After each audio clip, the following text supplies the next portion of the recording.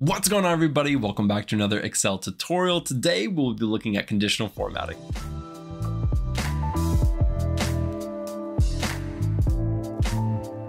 Now, if you've never heard of conditional formatting before, that's okay. I had never heard of it before I became a data analyst. And so now that I've been using Excel a lot, of course, I use it quite a bit. And so I want to show you how to use it. Conditional formatting is basically just a way to see patterns and trends in data. And that's a super simple way of putting it.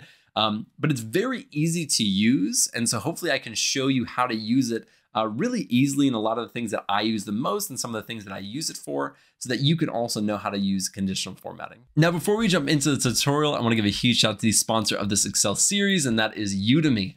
You guys know by now that I absolutely love Udemy. I've been using them for years, and I've taken literally hundreds of courses on Udemy, and I've learned so much, especially when I was first starting out as a data analyst. I learned a lot through their Excel courses on Udemy. And so I have actually put the ones that I really like and I have taken and enjoyed and think you would as well in the description. So if you want to take those, be sure to check those out. Again, huge shout out to Udemy for sponsoring this series. Now, without further ado, let's jump onto my screen and get started with the tutorial. All right, so let's jump right into it. On this home tab right here, if we go all the way over to the right, there is conditional formatting, and the description that it gives us is easily spot trends and patterns in your data using bars, colors, and icons to visually highlight important values. And that is exactly how I would have defined it. Really good job, Microsoft. Exactly how I would have done it. So what you'll see right away is there's nothing too complex. So we have some highlight cell rules.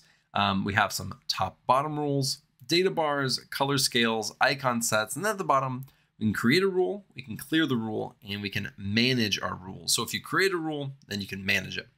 So we're going to start with these icon sets, and I'm going to show you how to use those, and we'll work our way to the top, and then I'll show you how to create some rules yourself and how that all works. So let's start off with the icon sets. I'm going to go over here to sales. And for this data, we kind of have this trend or pattern that you can kind of see over time. So over the months, so if we go right here and let's use that conditional formatting, let's use that icon sets. And right here, we can use these directional. So, we have this kind of time series each month that shows us how much paper they're selling. And if we do this right here, it's going to show us if it's kind of average, or if it's below average, or if it's above average, or if it's going up.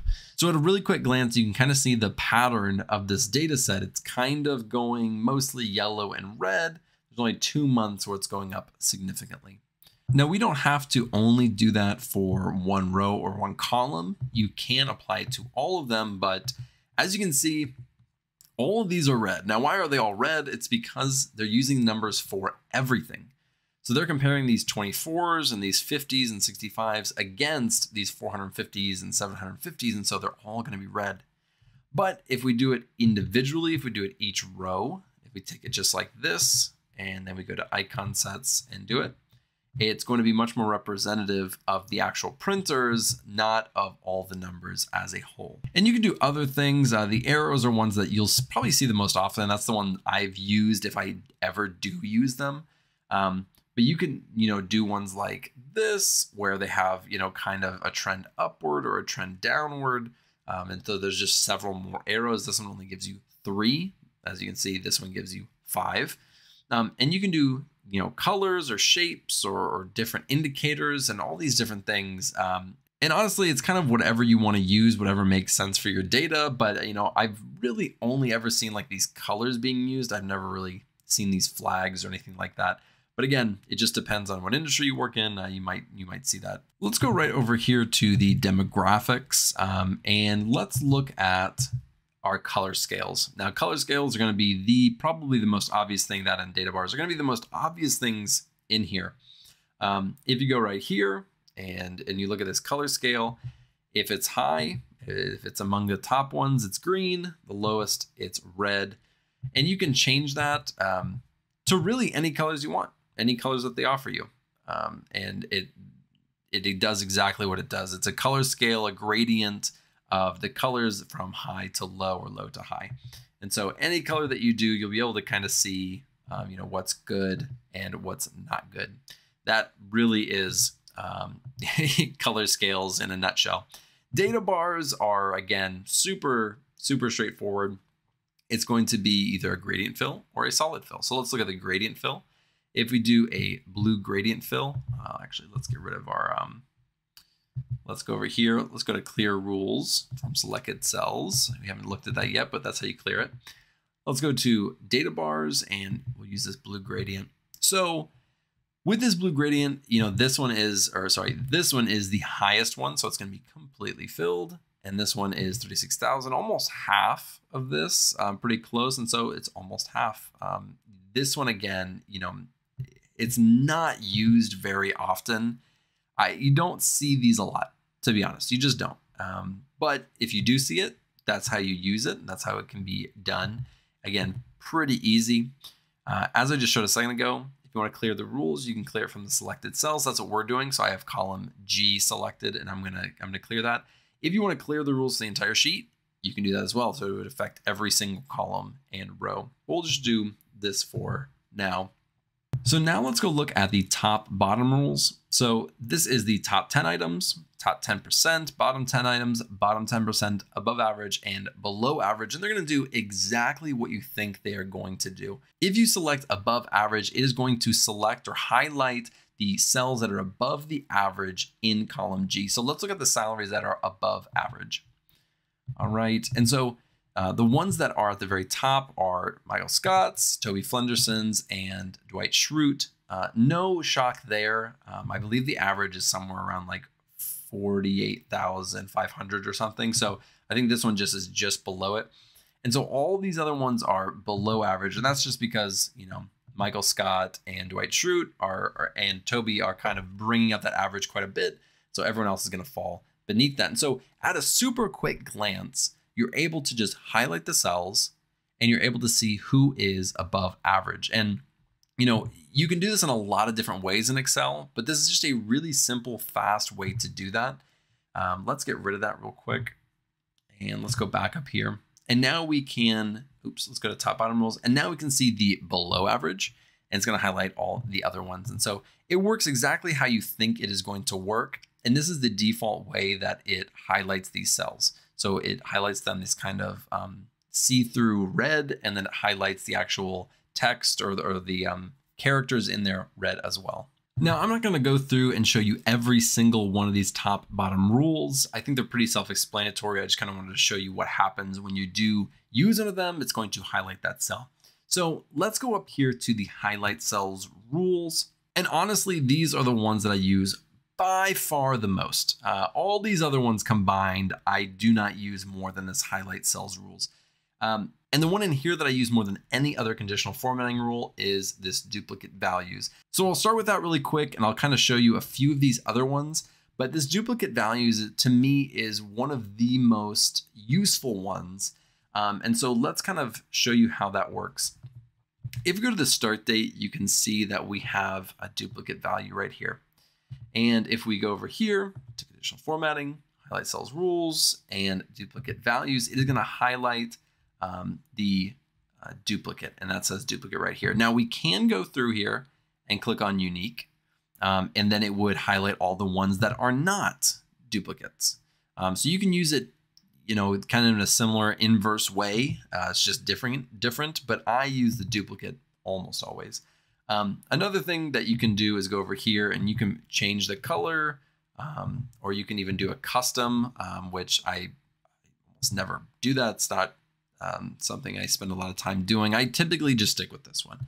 So you can do that, and it's going to highlight, something that has a duplicate value in there.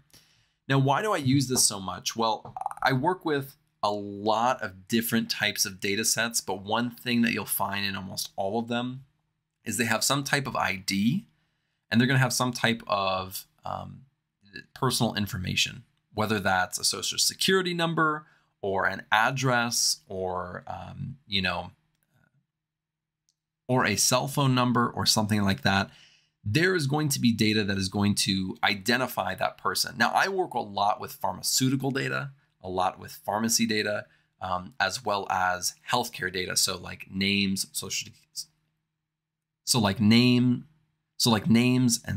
names, So like names, social security numbers, addresses, phone numbers, all of those things, all that customer or client information. And oftentimes when I get a new data set and I have it in Excel or I convert it to Excel, I will start using these duplicates to try to find issues with the data. And I find them all the time. Either there's an employee ID or some type of customer ID or client ID that has a duplicate in there that should not be in there, or there's multiple social security numbers, or there's an issue in some other way. And I'm able to find those things and spot those patterns using this duplicates. And I promise you, I use this one almost every single time I open a new data set or I work with a new client working with their data.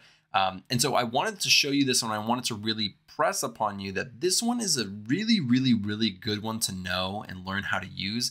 It's not complicated. It's not hard. It just shows you, if there's a duplicate value. But I wanted you to know how I use it and how often I use it so that you can, pick that up and put that in your toolkit in your back pocket so that you can use that later on if you have a similar need or if you're trying to do something similar to what I was just talking about. So that is how duplicates work. Again, super great. It's obviously not super useful when you're only using 10 rows, but when you have 50,000, 100,000, and there should be 0 duplicates in there, and you highlight it, and then you come right here, use the filter, and we're going to filter, and we're going to sort by the color, and it allows you to sort by the color, and you have duplicates in there, then that's a problem. And you identified a problem super quickly. And some of those things, they slip by because nobody checks it.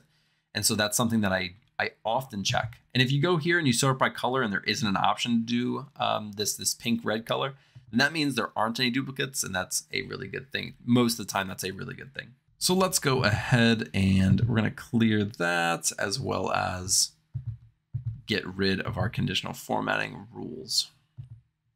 Now, another one that I use a lot is this one right here, which is the text that contains. Honestly, this one comes a lot in handy, especially when you're looking for like a specific keyword. In my case, a lot of times I was using this when I was going through drug names. I am not a doctor. I do not pretend to be a doctor. And so when I was looking for lorazepam or something like that, I would just search for like Loraz or something, and not Lorax, but Loraz, I would just search for it, and then all the ones that contain that would pop up. I can bring them to the top and I can see them. And to me, that's super, super useful. And I would do that all the time. And so in this case, we're looking at emails, and let's say we only wanted to pull all the ones that are Gmail. And so now we can go through and we can, click OK, and that's going to pop up. Or we want all the ones that have Dunder Mifflin. And if we click on that, all the ones that are Dunder Mifflin come up or have Dunder Mifflin in it. And again, we can sort by, or we can, and so we can sort by right here, and we can bring all those to the top. And so super, super useful. And another use for it that you may not think of is something like if it's, there's some incorrect data in there. This happens often with phone numbers, addresses, start dates, or dates in general, date formats, where you can go in here and you can say text that contains, and if you put in a dash and it has it in there, then that is wrong. Now that is really all I wanted to show you in the highlight cells rules. The duplicate values in the text contains are by far the ones that I use the most. All the other ones I have used, these ones not so much, but in these highlight cells rules, I use these two all the time. Sometimes I use this between. I don't really use these other ones as much, although I have used them. And so if you got nothing else from this video, I just wanted you to know that these two are super useful. And if you haven't used them before, to maybe try them out and see how you can apply them to your own data sets. Now, we've looked at all of these preset ones in conditional formatting, but you can also do a new rule. And so if we click on new rule right here, and we go down to use a formula to determine which cells to format, we can add our own formula in here that will then highlight exactly what we want. And so if there isn't a preset rule that you like, and it doesn't have the option that you want, you can do almost any formula that you want in our formulas video that we did a few weeks ago. And you can put it in here, and then you can format what you want the cell to look like if it meets that criteria. So let's take this right over here. And before we start this formula, I just want you to note that I have H11 highlighted. That's going to come into play in just a little bit, but I wanted you to be aware that H11 is the cell that we're highlighted. So what we're going to do is we are going to create our formula. Now, if you've never created a formula, I highly recommend watching my formulas tutorial because that is going to show you how to do this. But all we're going to do is we're going to do equals. That's how you start how you actually create a formula. And we're going to give it this range right here. And so it's going to take everything from G2 to G10. Now, these $ are super important. If you don't know how to use them or you don't know what they do, you're going to mess up this formula a lot. And so what this $ basically does is it's basically hard coding it in there. It is only going to look at G2 and is only going to look at G10 or through G10 because of that colon. And this can come into play because if you have something selected like the H11, it's going to mess it up because now if you have H11 selected like we do, you'll see this in a second, it's not going to be applied to this. And again, I'll show you that in just a minute, but we don't want this hard coded in there. Okay, but we do have to select the proper range in a second. So we're going to get rid of this. We're going to get rid of the $ because we want it to be pretty fluid and be able to be applied basically anywhere we want. Let's go into this formula. If it meets our criteria, let's give it a border, and we'll give it some color. We're going to say if this is greater than 50,000. So let's hit OK, and nothing happened. So let's go back and see why. So if we go to our manage rules, you can see that it still has the G2 to G10 is greater than 50,000, but it only is being applied to this H11 cell, which really makes no sense. So if we had wanted to get it done the first time, we would need to have basically selected that G2 to G10 right away. But we can do that now. So let's get rid of this. And we're going to say G2 to G10. And that is hard coded in there. That should be fine still, but let's see what it does. And so now every single thing is highlighted. And why is that? That's because when we changed it, it also changed the format of it because we changed the cell that we were looking at. So we need to come back here. And that's why, again, you want to do this the right way the first time. We're going to come back here and we're going to give it this range. And we're going to get rid of these $. And now we're going to hit OK. And so now it's being applied G2 to G10 and G2 to G10, and we'll keep it like that. And we'll apply it, and now it works properly. So now everything that's above 50,000 is being highlighted. Again, if that was confusing, it is confusing. It genuinely is. And so if you wanted to do this right the first time without having to make a bunch of changes, you'd want to highlight these before you start. And then you want to go in and create the rule. And we'll do this really quick just to kind of show you what I'm talking about. We'll say equals. We'll give it this range. Get rid of these real quick. Because again, I don't want this hard-coded in there. It will ruin our formula. And then we'll say greater than 30. And we'll give it this nice green. And so now if they're over the age of 30, it will be highlighted, and we didn't have to go back and change anything. We didn't have to go back and fix anything like we did in the first one. That was all for demonstration purposes. But again, you need to really be aware of that. That is something that I think almost everybody's going to mess up at some point. If you don't already know about it, then you definitely are going to make that mistake. Now, if we come over here in this area, we go to our manage rules, and not just the current selection, but this whole worksheet, then you can see that we have these two formulas. Now you can go in and edit any of these by double clicking or clicking on it and then hitting edit rule. You can also delete these rules or duplicate these rules. I just wanted to show you what you are able to do with them. But if we go ahead and we get rid of this, so let's say we delete that rule and we hit apply, the rule is going to go away. I mean, it's as simple as that. So that is how you can create your own rule. I want to be, again, very specific in the fact that that is a confusing piece. And if you mess that up, you're going to be, fixing a bunch of different stuff and not understanding why your rule is not working properly. It's just because it's confusing. Those $ are really important to watch out for. And that is all there is to it with conditional formatting. Again, conditional formatting is, it's not anything super confusing. We've looked at more complicated things, but it's a really, really useful tool to use to look at these patterns and trends super quickly and to find these outliers or these specific values that you're looking for very quickly. And if you're looking at just thousands and tens of thousands or hundreds of thousands of rows, this is one of the fastest ways to find these things without having to kind of wait and filter and use these filters right here. Because again, this can just take forever. And so if you haven't, or if you've never worked with a ton of data and tried to use this before, it can take honestly like 10 minutes for something simple that you could do with conditional formatting in like 10 seconds. So definitely something to mess with and use when you are working with your own data sets.